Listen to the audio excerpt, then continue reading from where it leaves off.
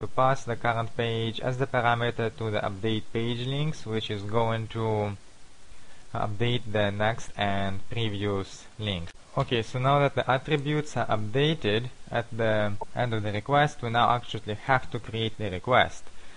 Before this, Zend Framework created the function with a post request for us, but because this link is out of Zend Framework hands, we have to create our own, and I'm going to call this function getBooks, which I will assign to all the links. And I'm just going to create a URL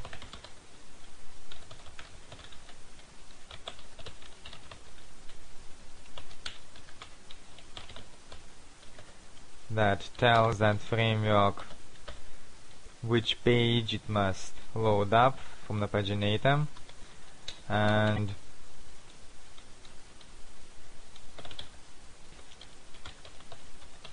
I'm not going into all the detail of how this works. After all, this is a Zend Framework tutorial.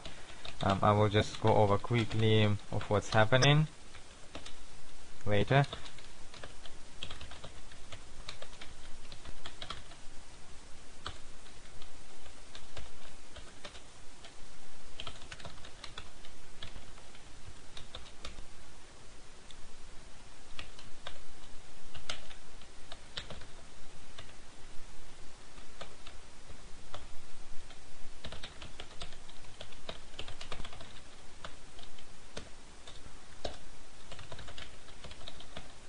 Okay, alright, so I'm going to explain very quickly how this function works in a little bit, but before that I have to assign this function to our links.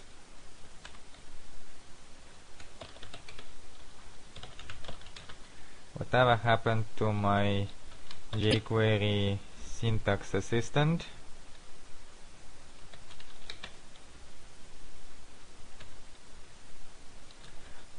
Okay, so what I'm doing here is querying for the next link and assigning it a click function getBooks.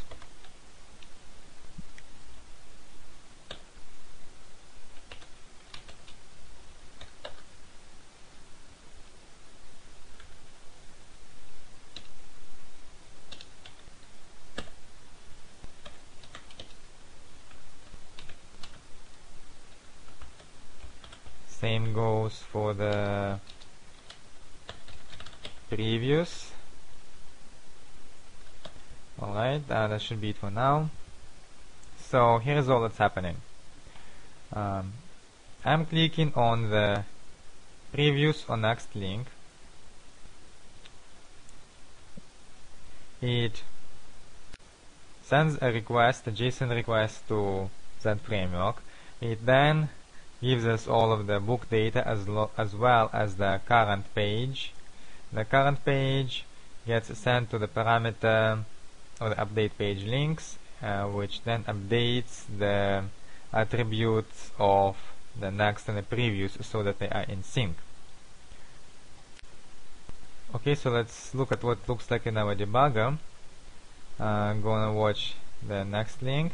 Okay, so notice that once I click the list, on my first visit, the next link is page 2 as expected, because that's what I put in a Zend Framework. Let I go into, for example, and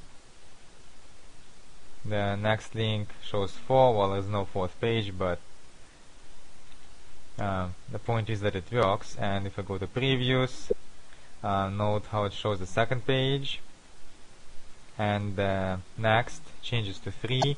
If I press previous again, the next changes to 2 because I'm on the 1st page, and that will work for everything else. So if I go to end, the previous is going to be 2nd page and then the 1st page.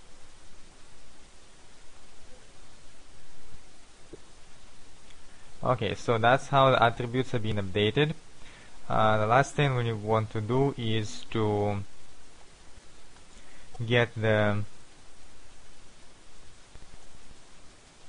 page numbers to work properly, and that's as simple as assigning them a click function. So instead of using Ajax link in Zend Framework, that is going to create a massive function for every single page number, I am creating just one of them, and it's going to propagate to all other links.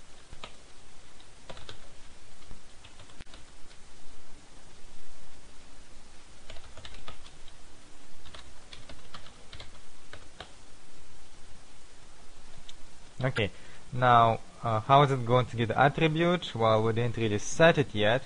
We're going to set the page attribute right here.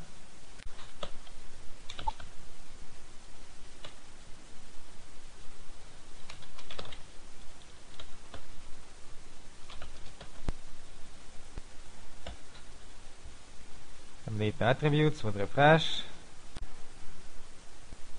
And now we have next, next, previous, 3, 1, 2, next, beginning, and previous, all working.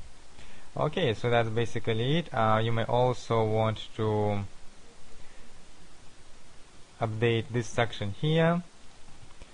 So again, that's done with a simple placeholder. Can do that right around here. The placeholder will be set with an ID.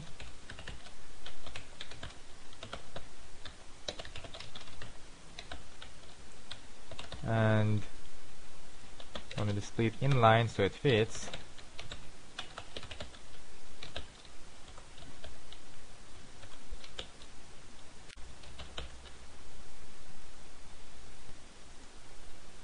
Okay, and we're going to fill that placeholder at the successful completion.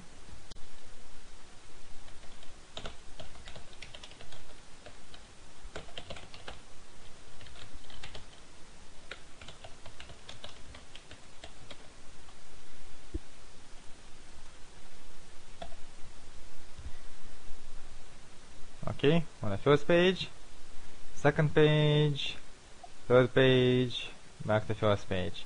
Okay, so that should give you a general idea on how you can mix the front end and the Zend Framework back end.